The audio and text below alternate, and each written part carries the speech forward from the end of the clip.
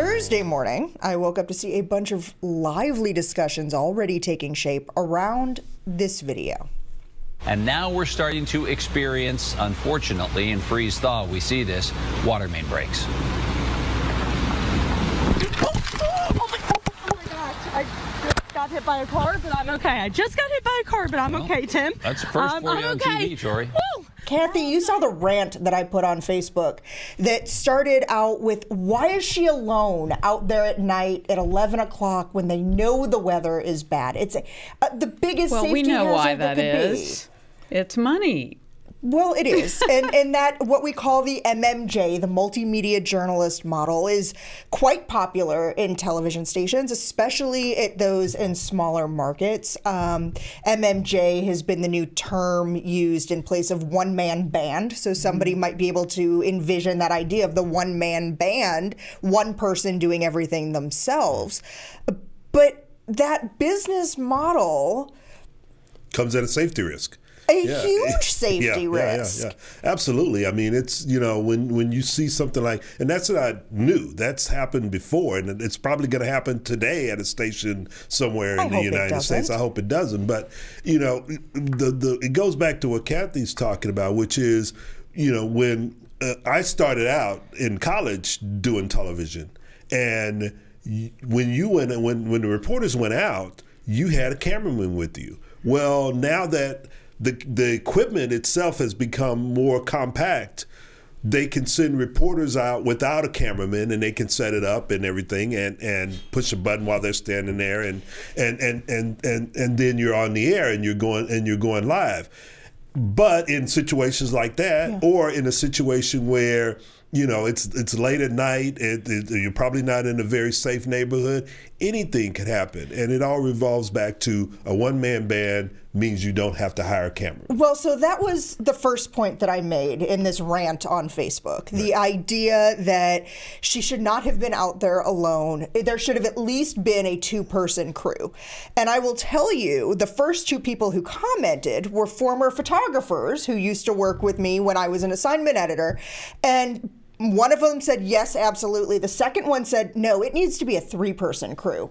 This still would have happened if it was a live shot. It should be a three-person crew, because if I'm shooting, I am so focused on what's in my viewfinder while the reporter is focused on the anchor and being on the air. A two-person crew still finds themselves in this position. Further down in that thread, and the producer in me, because that is the side that I came up in TV news. The person who is, you know, kind of making sure the show goes okay, deciding what's going in the show, is in contact with the reporter in the field, in contact with the anchor on the set, and also the director, the person who's pushing the buttons and having the cameras.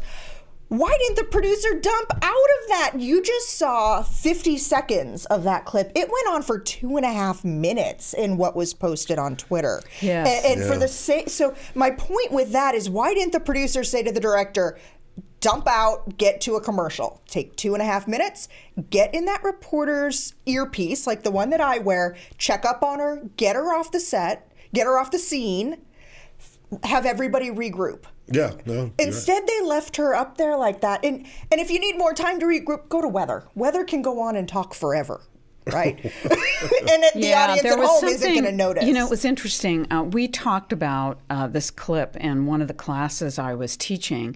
And one of our students are really the best, brought up, I thought, a really interesting point, that there was something almost prurient about staying on that shot. And the fact that it got so much traction. As the student said, had they dumped, as you said, which they should have, you should just say, folks, we're going to check on the well-being of our reporter here, we'll be back, and then do that. But had they done that, this thing wouldn't have had the viral life that it did. Okay, and there's something a little sick about I was going to say, let's talk about the ethics of that for a second. So the viral life that it did, they brought her on the set again the next day to talk about it, to show everybody she was okay. At that point, they're kind of exploiting this situation. Yes. They're creating a viral video around themselves, and I don't know, that has a pretty high ick factor. At least to me, it does. Exactly. Another point that I want to bring up here, and this may be a little bit of the effect of how we all came up in the baby boomer generation, Gen X. Like, you want it bad enough, you're going to go out there and you're going to get it and do whatever it takes. Some of those early hot takes on what happened here, including from NAB, the National Association of Broadcasters, and RTDNA, the Radio Television Digital News Association, were very much encouraging her for bouncing right back, getting right up, and getting the job done. Yeah, that's old school. And that doesn't surprise me at all. I mean, it goes back to the days of and I'm guilty of it. You know, when people are leaving the hurricane zone, you're going in, as a journalist, you're going into the hurricane zone. And so that sort of plays into that put yourself in danger to get the story sort of mantra. And she, you know, was thinking, okay, I'm far enough off the road, I can get this story and be okay, when in fact but I'm close enough to actually be able to pan out and see and describe what it is and visually show people what's going on. She wasn't. And so sometimes that whole idea of being close to the story so that you can really give the audience an idea and picture of what's going on means that you're going to find yourself in harm's way. And that's where that sort of mentality of, yes, you were there, you did it, that's where a lot of that comes from. Well, and I thought you said something on your Facebook post, Amy, that was really absolutely true. Yes, she bounced right back, but she was in shock. Yeah. Right. I mean, when something like that happens, who was okay. No. Yeah, you're going to say you're okay because you think you are, but you don't know that you are. And and I'm surprised she was able to get back up and do it and didn't say anything that was off color. Exactly. No, that's probably the big award. Yeah, because that would not have been me. Yeah, so as we talk about that being old school, because I mean that's why I brought it up, is boomers and as Gen X, like that is what we were taught and how we did come up. But we are right now at this point that has been coined the Great Resignation, and people are leaving jobs in journalism, especially in television news, at rates as high, maybe even higher than in other industries, because of some of these things we've been talking about, safety issues or mental health issues, the challenges absolutely. This doesn't help that. Well, I mean, you can be proactive. I mean, and I think that's where we drop the ball in most instances is be proactive. Why put your people in that kind of situation? I mean, did you necessarily have to do that story live? You could have done that story where she went out there, did all of the visual work early on. And they probably did. Right.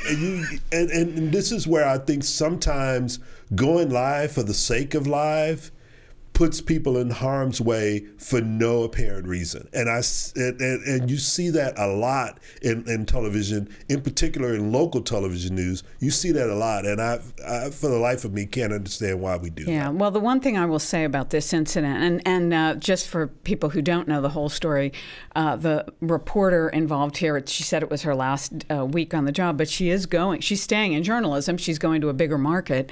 So I think there's always going to be some of that, but I thought what was impressive is that as soon as this happened, people started to have the kind of conversations you initiated on your Facebook feed, Amy, and certainly here, you know, I was getting messages, we need to talk about this in class. So I think, you know, let's hope that this spark some conversations. And, you know, NAB, the National Association of Broadcasters, and particularly RTDNA, are really terrific membership organizations. And hopefully they will start to talk to their members about, and not just the reporters, but the managers, about all the issues that you raised on us. Like, what is reasonable? And when do you just sort of say, you know, no, not worth it?